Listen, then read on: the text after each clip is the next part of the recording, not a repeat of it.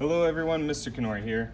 Today we are going to be in the model library going all the way down to the bottom, building number 16 turn.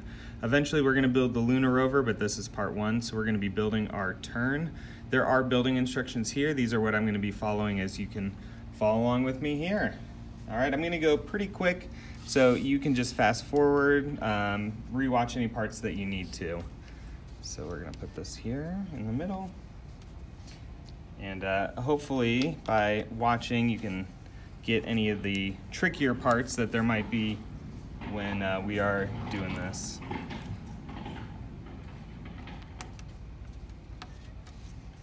So we're going on either side here,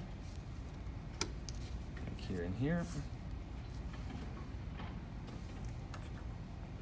Taking this one with the circle right in the middle. And then these two with the axle holes go right on the sides like that. Securing everything into place. All right, this is where we take all four of these going right across. Just right across the center. Just like that. Take our Technic brick, put it on the end here. And then again, we're gonna take a whole bunch of pieces, so we got that brick, another brick. We've got our ball and socket joint right there, and then those go around. Then we are going to put one more of the plates, followed by one of the bricks, followed by two more. We're just going straight up like that, all the way up. All right, now we're gonna take our motor. You'll notice how it bends, so you can put it just right up next to it, just like this. So it's kind of bent backwards like that. All right, we're gonna take two of our black pins, just on either side, just like that. And then we're gonna sandwich it in on another one. You might need to like wiggle them, but they should sandwich in like that. And then this is gonna go right on top of our motor, kind of like that. Okay, then we're gonna take our green L. I think it's called a bent lift arm. And just make sure that you're holding it the right side. So not like this, but like this, so holding it on this side. Just like in the instructions, and then one right up at the top here. Okay, now you've got this hole in the middle here. That's where the top one goes, and then it's just gonna go in. And then you're gonna be able to see right through into the motor. That's right there. Just make sure, see how mine's a little gap? Just make sure that we're like really pushing things down. Make sure that everything's getting locked into place. Okay, you're gonna take another black pin so it's sticking out here like that. And then you're gonna take this green connector piece and you're gonna put it on the end like that. Okay, our hub is gonna come on facing this way, so the button kind of facing this way with the, like where we'll be able to plug in over here. Now we are going to take, this is the motor, we're going to take it across and then we're going to secure it in place. We just want to make sure that it doesn't interfere with any of our gears as it's driving, so it's going to come across and then get tucked in nicely here. So it comes across, we just put those over them, we tuck it in nicely. All right, and then this we're gonna flip upside down, and then we're going to put our plates on. Now this is all upside down, right? Here's our stud, so it's upside down. And then we're gonna flip it over and we're gonna put that blue brick right here at the end. Followed by two of our Technics with the pinholes. Make sure that the pinholes are facing on either side here and not up and down this way. They should be sticking out on either side. That is important. And then this blue piece goes here and this stays open. All right, we're gonna take our length 6 axle and we are going to put that yellow bushing right here on this side. It doesn't matter, eventually we're gonna make sure that it's flush here, but if not, if it's sitting here, that's okay, because then we're gonna put this bevel gear on. And then what you can do is like on a table and then just push all the way down, and there you go. See, now it's nice and flush. Okay, this is gonna go through those Technic pinholes. So you've got our bushing here, and then you got the empty space right here.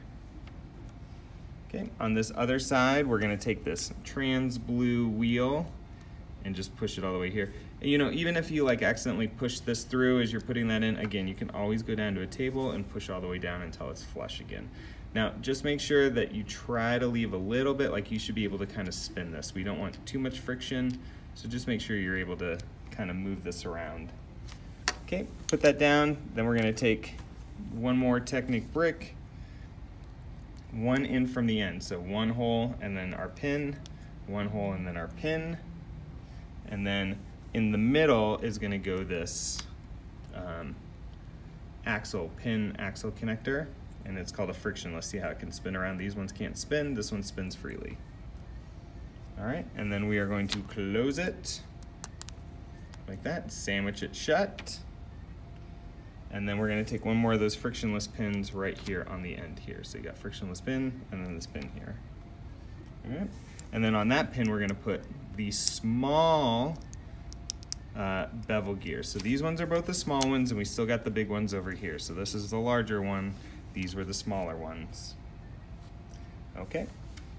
Now we are going to take, these are the length 4 axles. They've got the stop at the end. So the stop goes into this face. So see how the spikes are facing one way? Not this one on this face. Push it all the way in like that. And then this is gonna go, so if we're holding this here, this goes 1, 2, 3. So as it sticks out, you get this pin in between these two, okay? And you'll know you've done it right because on this, we're gonna put this larger bevel gear in. And now if I turn this one, it should turn both of these. Or if I turn this one, they should all be turning. The gears should be meshing together. Okay, so now what we're gonna do, you had that open space on this piece here, and you have our gears here. This tan piece is gonna mesh gears with this. So we're gonna just set it right down on top. And then you'll see if I spin this one, now they're all spinning. If I spin this one, even this one's spinning. So we set that down.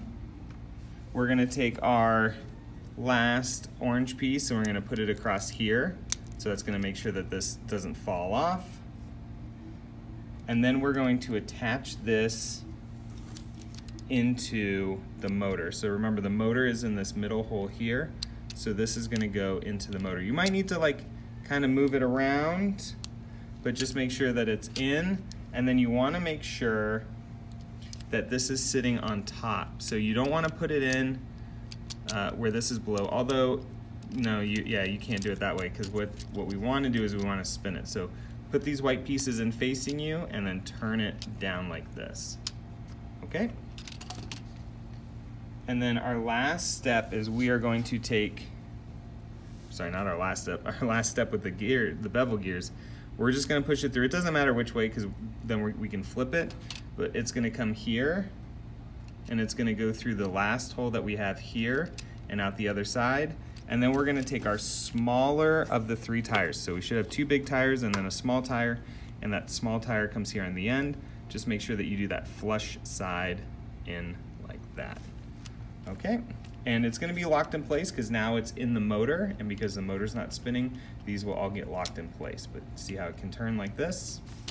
All right, last step before we're finished is these, you take the flat side and we just put them right into these frictionless pins that we put in earlier, those frictionless axle pins, and see how it can just move freely, just like that. And there you go, we have our turning robot. The cool thing with our turning robot is that it can both drive forward and turn using just one gear. Okay, so here's our program that we're gonna be running for our turn robot. So we have it turning counterclockwise at a speed of 4 for 2 seconds, and then it's gonna switch and the motor's gonna spin clockwise for 2 seconds. And what this is gonna do is as the motor is spinning counterclockwise, these gears are gonna be turning this wheel counterclockwise going this way. Then when it spins clockwise, what actually happens is it catches this bevel gear, and this bevel gear is actually going to come across this way. So when it's here, it's pushing on here so it can't spin anymore. So because it can't move any further, now all of that rotational energy is getting transferred to the wheel. But once we can spin it this way, it's going to keep going, it's going to go this way, and then it gets stopped by this, and then that rotational energy gets transferred to this wheel. So you can't just say, oh, I want to turn right and then left and then right and then left. No, it only turns in one direction, and it only turns going counterclockwise. So this robot cannot drive backwards. There's no reverse for this robot. It drives forward, and then it can turn in one direction. So when I hit play, it goes forward, and then you'll see that flip up. And so let's do that again. We'll kind of go this way so that you can see it a little bit better. We drive it, and then when it goes clockwise, it flips up and then catches. And so the only time that energy gets transferred to this tire is when this is caught. So if I hold it in my hand, notice that it's not turning or anything. It's just the wheel going one way and then the other. The thing that causes it to turn is this piece right here. If we didn't have this piece, we would just kind of have like a spinning. Let's see what happens if I remove that piece.